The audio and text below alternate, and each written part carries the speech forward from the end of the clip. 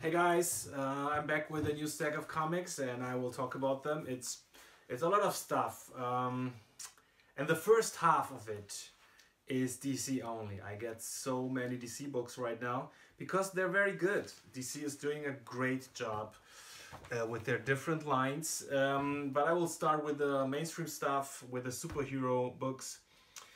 First up is Captain Atom #2 in I think 5-issue miniseries, and it's highly enjoyable. I didn't know and still don't know too much about the character. He's a new character for me. I know there was a run in the New 52. I haven't read it, but I understand that they're trying to somehow converge everything from his past, from the New 52, into this new rebirthed present. And it's a very densely written issue. You can see it here. It's a lot of story, and I love this. I love when, of course, it's part of a bigger arc, but if the issue alone, on its own, stands as a story with a beginning, a middle, and an ending, and it's a time travel issue.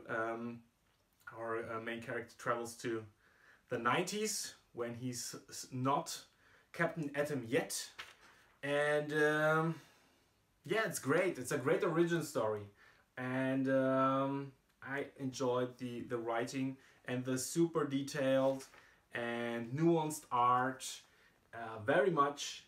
It's a great book for $2.99. The Fall and Rise of Captain Atom, written by Cary Bates and drawn by Greg Weisman and Will Conrad. Great book. Alright, next up, Earth 2 Society. It's a Dan Abnett written book, and the art, which is super nice. I really liked it. It's not that special, but I think the angles and the sheer world building that's in it, bam, look at it, is really enjoyable. So, it's the final fate of Earth 2, and I guess I know now what will happen afterwards. So they will resolve this Earth 2 because the JSA will be reformed, and I think they will be put on Earth 2, back on Earth 2.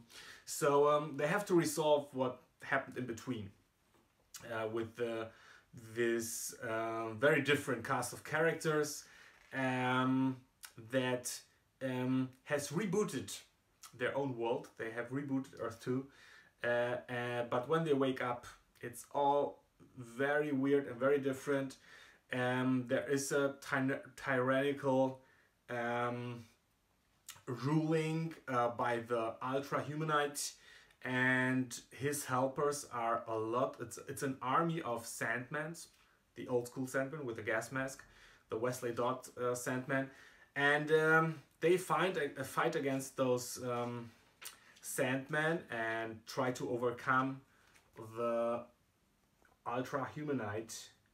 And it's a fun superhero book. It's just a team book, which is fun to read. You don't need to know too much about the characters. I didn't, and I still enjoyed it very much. If you like superheroes, that's cool. Next up, another 2 Dan Abnett issues. So he's writing a lot for DC right now. This is Aquaman, a bi-weekly book I have talked very often about. And I was a little bit torn always. Is it like a great book to recommend to readers of fiction in general? I'd say it's really a good book for superhero readers, and the arc, the big overarching story told in the first 15+1, the rebirth issue, is finished here, and it's a great ending, very fulfilling. It's defining where Aquaman stands right now, and that he's a noble king, but he's also a badass. And it's, you know, the art, well, I can't say that it's my favorite kind of art and coloring, but I don't care. It's just a fun read, and Dan Abnett knows how to, you know, which buttons he has to push. It works out really well. This is a new entry point. Number 16 starts a new story. So if you want to sample Aquaman, get number 16. It's a nice first chapter. Well done. What can I say? Then is the man. So he's so enjoyable that I wanted to try another book, which is Titans, where you know, the classical Titans book is the book where all the sidekicks of the big guys form their own superhero group. And as you see, I'm stumbling quite a bit. It's not some concept that I'm very familiar with, and I wouldn't say I was lost, but I was just heavily disinterested in what is happening here. So if you're not in love with the characters already, have special fondness for Nightwing and such, this is definitely not a book that you have to get. So even Dan Abnett can write average stuff. Next up, Deathstroke, number 11. It was talked about online pretty much. It's a controversial story. The great thing about this issue, which is a standalone story, is that it's written by Priest, like always, but the art, maybe you recognize it, is by Dennis Cohen on pencils and Bill Sienkiewicz on inks. Dennis Cohen was one of the founding fathers of Milestone Comics in the 90s, which was a whole new universe comprised of colored superheroes, I think mainly black, I'm not sure.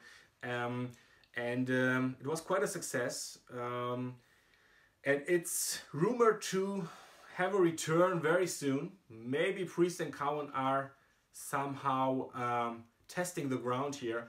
If so, if this will be the new Milestone, it will be great. It's a very political story where in which the mothers of Chicago, of victims in the Chicago suburbs, you know, in Chicago, a lot of people get killed every year. I've read, I think, around 700 people every year are getting killed. And the mothers of victims want to hire Deathstroke for him to clean up the area and punish the bad guys who are also black, and he's white. So already this is quite controversial, but you know, the whole nuance that Priest brings to this story. It's not a preachy story. It's not like, look at this, it's bad, and yeah, we should be all good people and then nothing bad would happen. No, it's much more complicated than that. So if you do politics in comics, do it like this. Make your readers think about a complex situation. Don't offer too easy solutions. Priest is a great writer. He achieved it. And this is a very good introduction also to Deathstroke. It's a one standalone story. Very much recommended. Next up, Detective Comics number 949. So a round number is just around the corner. This is wrapping up the introduction to the new Batwoman series, which will I think start in a few weeks. And I told you that in a previous video that I really enjoy the art. I will show a little bit of the art. It's great. It's very stylized, great, very defined color palette, and it looks very slick. But the story by Tynion and Marguerite Bennett is not quite there. I don't know what it is. For me, Batwoman feels somehow flat. It's still for me more of a vehicle for the name. The name is Batwoman. It's such a great brand. I know she's an old character, but she's not. You can't really get get close to her. Maybe that's the problem. I don't feel empathetic towards her, but also I don't really believe her motivations and everything. Everything feels very much fabricated. Maybe it's just me. I will definitely give the series a shot, the ongoing, which starts because I trust the writers, and Steve Epting will be on art. So I look forward to that. But this wasn't very convincing. Batgirl number 7. So I already had canceled my subscription for Batgirl because, well, it's a nice series. Don't get me wrong. I think it's just not very much for me. I'm not the target audience. It's for younger audience. Maybe I have read too much of those, you know, cool, young, sassy girl characters. I wish there would be like more women characters. I mean, we will get Batwoman, so that's good. But this Batgirl is dealing with the gentrification issues in Burnside, and I was like, really? It's not that that topic is not that new. So if you're dealing with it now, maybe you're not only a little bit behind, but it's just a political rehash of something we all know. It's not very nice, and you know, the antagonists are very one-dimensional, and it's fun, it's nice, but I think it's just not for me. Next up is Doom Patrol, which I really enjoyed reading without having any clue what is going on. The last issue, number 3, came out, I don't know, 2 months ago or so, and you know, the storytelling of Gerard Way is very disjointed, very jumpy. I still enjoy Nick Darrington's art very much, so this helps a lot to keep my focus. But it's really difficult to, you know, get in the flow with this book. A lot of people are loving it. I'm not there yet, but I enjoy it, and I definitely need to give it a reread when the first arc is wrapped, which will be like, I think, in 1 or 2 issues. So neutral on Doom Patrol right now. Hyper positive on Shade the Changing Girl though. So, you know, Young Animal didn't do it for me yet in general, but Shade the Changing Girl is just the perfect book for me. First up, once again, the art. I can't stop praising Marty Zarconi and Kelly Fitzpatrick for the beauty of it. It's so nice. You get instantly into the mood, and for me, this is enough. Look at this; it's so dreamy. So if you're a dreamy person, if you enjoy like getting into a world and experience it and hang around, and if you like nuanced psychology and weird concepts, this is really the book for you. And if you're more into conflict and plot, something is coming up. The last page is hinting at some conflict which comes up. So Shade wants to return to her planet. This goes wrong, and yeah, well, I won't spoil anything.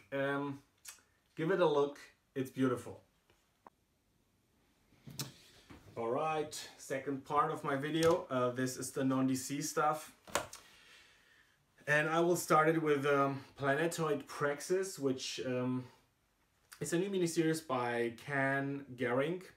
Planetoid was released, the original one, the previous miniseries was released 3 to 4 years ago, and in his afterword, the author talks about how a few years ago, like sci-fi and especially political sci-fi was basically non-existent, and right now there are a lot of sci-fi books, and he started when, you know, series like Saga started, and I guess it's a little bit sad that he didn't achieve the same level of success with his series, and probably is a bit afraid that he will go under in this, you know, now gigantic pile of sci-fi stories. But I have to say it totally stands out. It's very much worth checking out.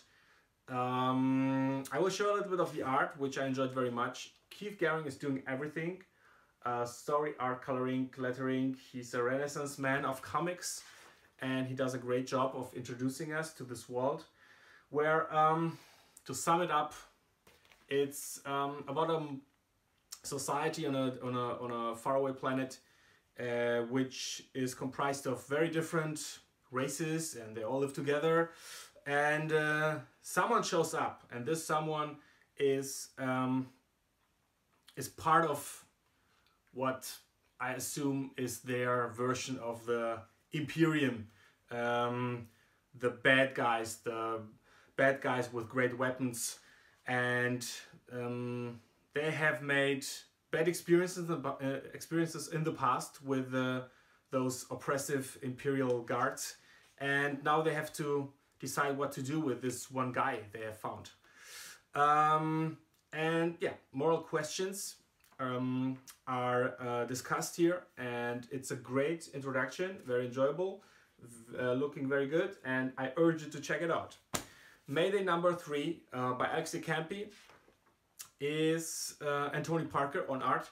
So I really liked the first issue. The second one was okay. This one is very strong again. It's basically about a pair of agents, of KGB agents, who are stranded in the States. They need to get something out of the States. A list of of secret identities that if this falls into the wrong hands, that of the Americans, a lot of identities, a lot of people are compromised in the US who work for the Russians. And so it's do you say that, cat and mouse kind of thing, where the Americans try to catch the Russians, and a lot of people are pulling strings in the background. And it's a nice, entertaining read. It's a thriller, basically, and the characters are really interesting.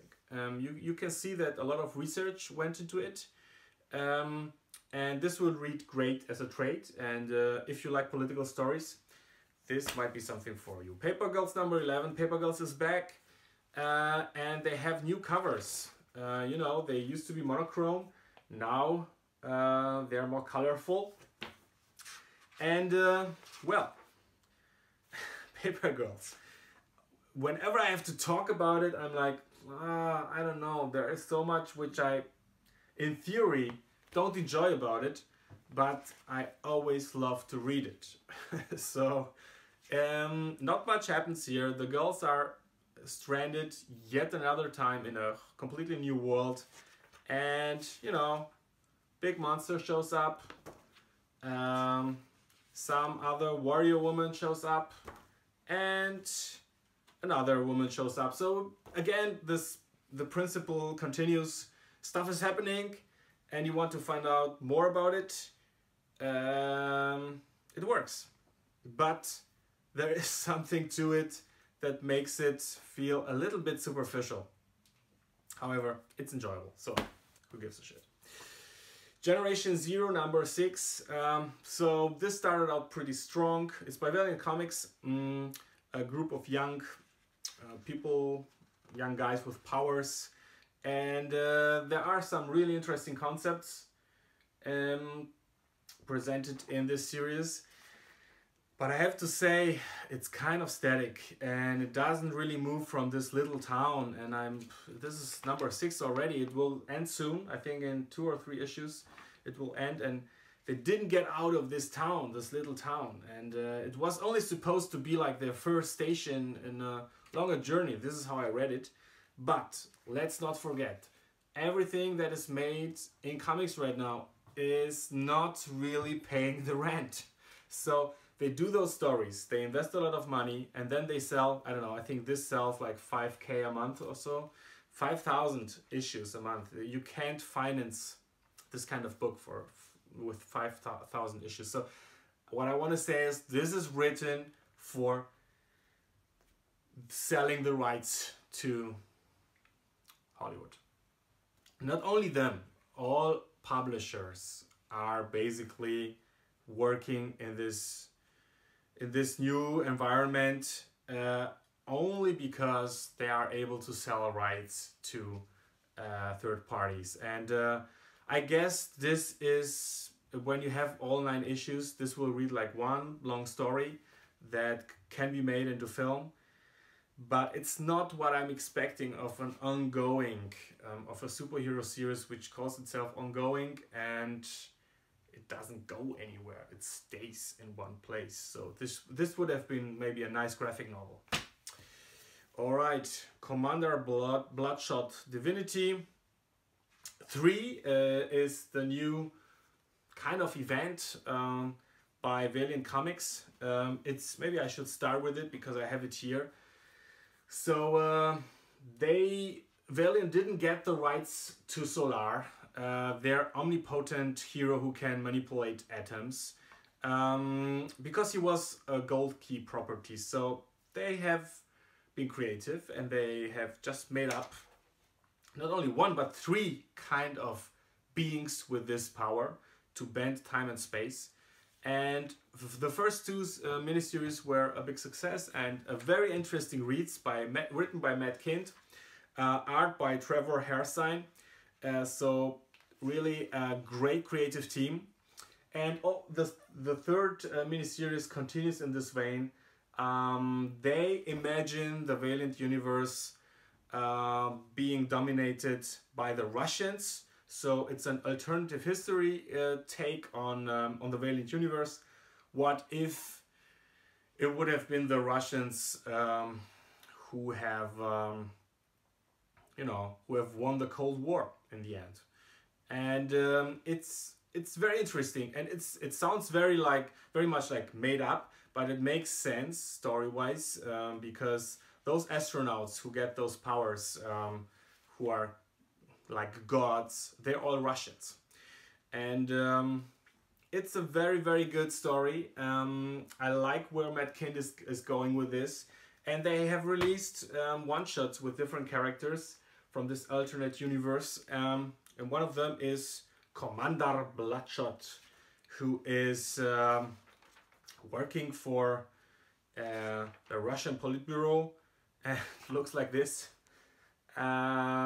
Super bad, badass kind of character. And well, it's written by Jeff Lemire, but you wouldn't know it. It's what Jeff Lemire writes probably in half an hour before bringing his kids to bed.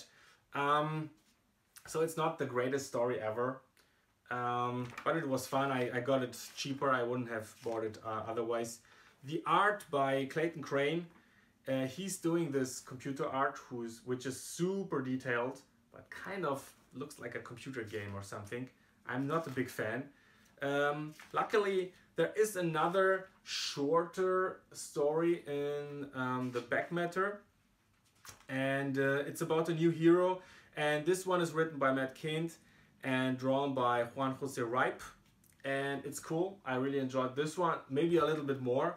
So you get something out of it anyways. Next up is The Spirit. So the Will Eisner Spirit and the Darwin Cook Spirit is pretty well known, and now Francesco Francavilla is taking up the mantle of becoming the new Spirit creator. So he's writing and drawing and coloring everything. And it's a very nice first issue. It's a nice introduction. If you know Francavilla art and colors, because he's doing a very similar color thing always, you know where this is going. And it's not too spectacular. The art is, of course, very impressive, like always. The story, well, I guess this will also read much better in a trade. Right now it feels like the first 20 pages of a story. Okay, so there are comics and there are Jeff Lemire comics. And sure, Commander Bloodshot wasn't like the best, but here Black Hammer, the giant-sized annual of Black Hammer, is fantastic. It was such a great read. So Jeff Lemire really excels at those stories where the philosophical is paired with the emotional and the familiar, and add to that the whole history of superhero comics, you know, the different ages and the different styles in storytelling from the 50s, 60s up to now, and you get what is basically kind of an ultimate story about superheroes. Not very unlike what Kurt Busiek is doing in Astro City, but Astro City stays more in a voice all the time. Maybe a bit closer to the Watchmen, but I don't want to compare it to the Watchmen yet because we're at the 7th issue right now. But it's very complex, and it integrates everything which is fun about superheroes and was fun through the ages into one big overarching thing. And yes, this principle can also be applied to this annual. So we have, again, little glimpses into the different characters' past, which are united by an almost ridiculous plot device, which is this thing here. Look at it, the red one. It's like a little monster which pops up in every story and which serves as the antagonist. And through this antagonistic force, the hero has to show himself, the hero has to act, and the hero has to become himself or herself, the heroic persona. And this works really, really well, and it shows you that there are comics who can work as a plain superhero comic, which is full of sometimes just like fun and a little bit stupid action, but it's just super enjoyable. And it can also be a meta commentary on itself. And yeah, adding to that this unites some of the nicest artists this side of spandex, classical spandex pencilers, guys like Nate Powell, Matt Kinn, Dustin Nguyen, Ray Fox, Amy Lennox, and Mike Allred. Lettering is by Todd Klein, so this is an all-star book and very much worth your $6. Next up is Moon Knight. I've talked about Moon Knight. I did a special on him, number 10 and 11 of the series. So I jumped back and forth. I read first the second arc and then afterwards the first arc, and now I'm back in the third arc. And well, what can I say? This is just exceptional stuff. I love this comic. This is the best thing that Marvel is putting out. It's also the most beautiful thing Marvel is putting out. There was a page here, look at this. I mean, come on, this is so perfect. It's so good. And yeah, we get deeper into the past of Mark Spector as a kid when you know, his mental trouble started and the different personas show up and take hold of him. And then pages like this happen where you're like, what is going on? Oh, you have to turn it around. What can I say? If you like psychedelic, philosophical, but also highly emotional stories, you need Jeff Lemire in your life, and you need Moon Knight in your life. What you don't need in your life is Marvel doing stupid shit like, you know, maybe it's just me, but so I'm getting Amazing Spider-Man for a few months now, regularly, and already I'm in the middle of a crossover with a Clone Conspiracy event, which is taking place in the Spider-Man universe, and I have to buy it to understand the story in this ongoing. So it jumps from here to there, from here to there, and I can't read it on its own. And I hate this kind of shit. Add to that, so if this wasn't enough, this is number 23, number 25 is coming up, and it's a $10 single issue. I mean, why do they want me so badly to cancel the series? I mean, they achieved it. Number 24 is the last one. I would have loved to read Dan Slott's continuing story. I really enjoy his writing, but it's just impossible. I will wait for the trade, if even that. I don't know. I'm so pissed because I think this is the way how you destroy your reader bases, and this is a way where you know, your readers will feel ripped off. This thing here sucks. All right, that's it. I almost lost my voice already. So thanks for watching and see you soon. Bye bye.